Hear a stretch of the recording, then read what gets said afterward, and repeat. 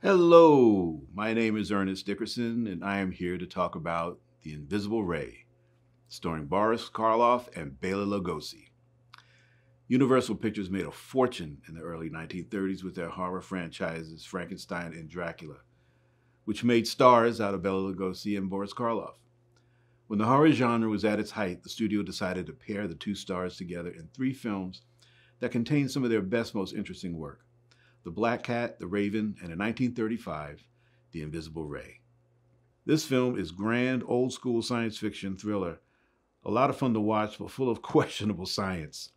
The idea of a telescope able to capture light rays projected from Earth millions of light years out in space to look into our past is a great storytelling idea, but full of huge gaping holes. Also, at one point in the story, the identity of a murderer is revealed by photographing the image off of the dead man's eye of the last thing he saw before he died. This is the kind of science that used to be in some of the Weird Tales pulp magazines in the 1930s. And this movie is full of it, and that's what makes it so much fun to watch. We also get the chance to see the great Bela Lugosi in a totally different role than what he was most known for. Karloff had more of an opportunity to stretch out as an actor, but poor Bela did not have that chance. In this movie, we glimpse what he was capable of, and it's fascinating to watch. And Karloff, I feel, is one of the great underrated actors in films. He did some great work throughout his career, but it was always a pleasure to see him and Lugosi in the same film.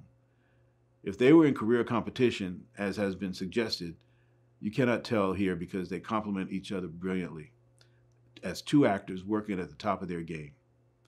Apparently, The Invisible Ray was the most profitable of the Karloff-Lugosi horror films, but it lost money because of the great John Fulton's visual effects, of which there were plenty.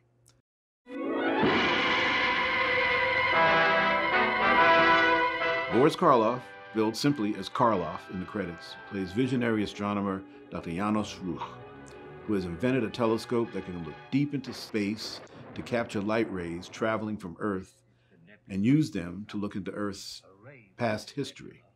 Will be caught here and electrically transferred to the projector in my laboratory. From Andromeda?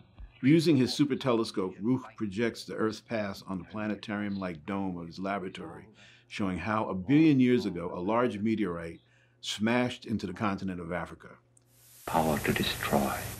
The spectators are amazed at what they see and invite the now vindicated Rukh to join them on an expedition to Africa to find the site of the meteor's impact. And they do. And everyone I touch is poisoned. Rukh finds the meteorite, but is contaminated by its alien radiation, now dubbed Radium X. This causes him to glow in the dark, and his mere touch can kill instantly any living thing. It also starts to drive him into insanity and murder.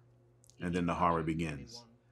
This film allows Lugosi to play a heroic figure, which he was not often allowed to do. His Dr. Benet is dedicated to using Radium X to cure diseases, and for a while he is the only person that Rukh can trust with his deadly secret. That is, other than his mother, beautifully played by Violet Kemble Cooper. Invisible Ray's director was Lambert Hillyard, and one of the films he directed was Dracula's Daughter in 1936, which has since become a cult classic.